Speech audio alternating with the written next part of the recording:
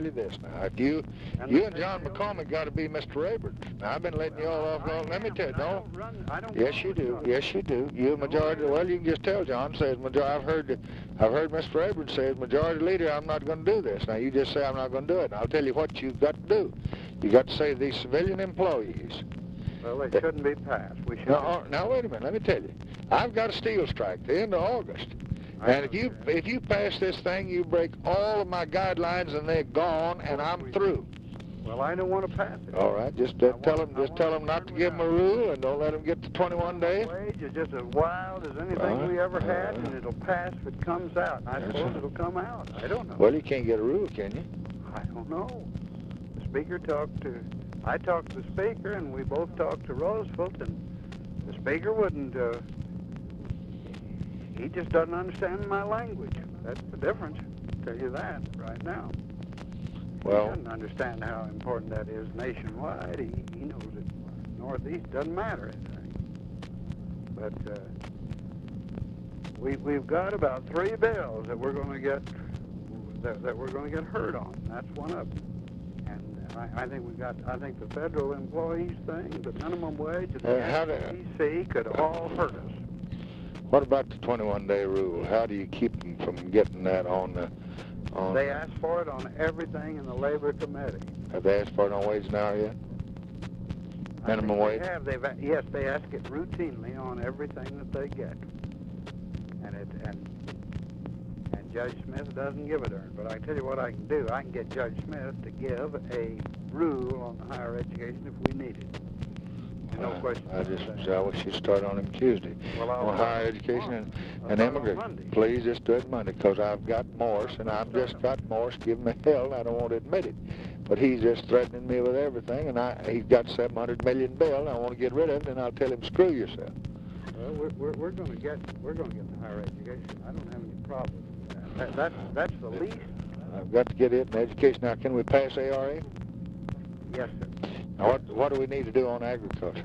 Well, that's we need to make the most detailed personal lobby we've made since we passed the cotton bill before. It's worse than the rent subsidy bill was. We've got a real job on our hands on that one, and there's nothing else we have any trouble passing. We have trouble keeping things from coming up. That's our biggest problem. How's your boy?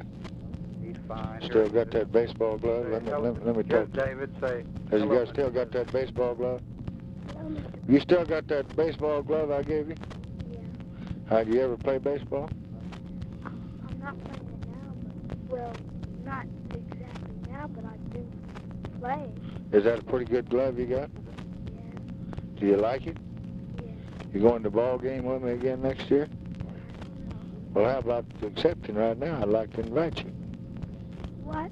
I'd like to invite you to go to the ball game with me. Why don't you accept right now? Ask your daddy if he can't go with me. But that's about next year.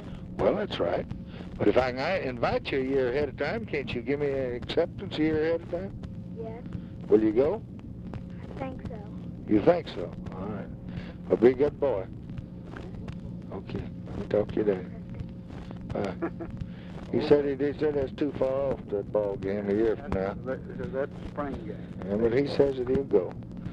I invited him, and he says he'll go. And do you think where were all your House members today? They didn't come. Were they mad?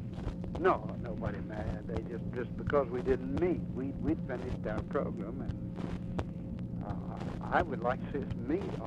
I'd like to see us meet on Fridays and Saturdays till we adjourn, because we can adjourn. See, old Tip O'Neill blew up this week about something on the program. What was it? Did you see him quoting the paper on it? I didn't see that, but he probably... Well, bread tax. Yeah, the bread tax. Well, and so did Jim Delaney, but they'll be all right. I think. We have them blowing up every day. They never quit blowing up. But I tell you what I think, and this is an honest appraisal. I think we've got a hard job passing the Farm Bill. I think we've got a hard job keeping a real radical FEPC and a real radical minimum wage bill from coming out, and I don't think that'll help anybody. we've done all we need to do for civil rights this year and last year. We can do FEPC next year. Don't you agree? I thought we had FEPC with We got it. with Franklin Roosevelt. He came up and got stronger power. Is that it? Well, no, that's Powell. He's got one. Out of the committee. That and the minimum wage. And I talked to Jimmy Roosevelt, and so did the Speaker. He said, well, we got to go to $1.75. Include 5 million more people. Well, you include 5 million more people, and including farmers that hire 4 people, and they have no idea of the impact. They don't.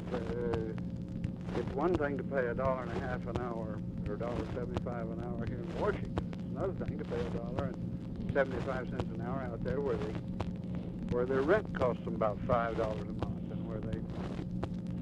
Well, you just have to tell them we can't do it, Carl. Well, I've tried to. Well, don't tell them you said like that. I'm not going to bring it up. I'm going to fight against it. I'm going to beat against all your damn programs. Get you a new leader. I ain't going to do that. You take good care of yourself, and I'll see you Monday. Don't worry. And take care of my boy for me, and don't let him, old Paul Johnson just called me in Mississippi. He's mad because I've sent ready started. So I'll see you Monday. Okay. Bye.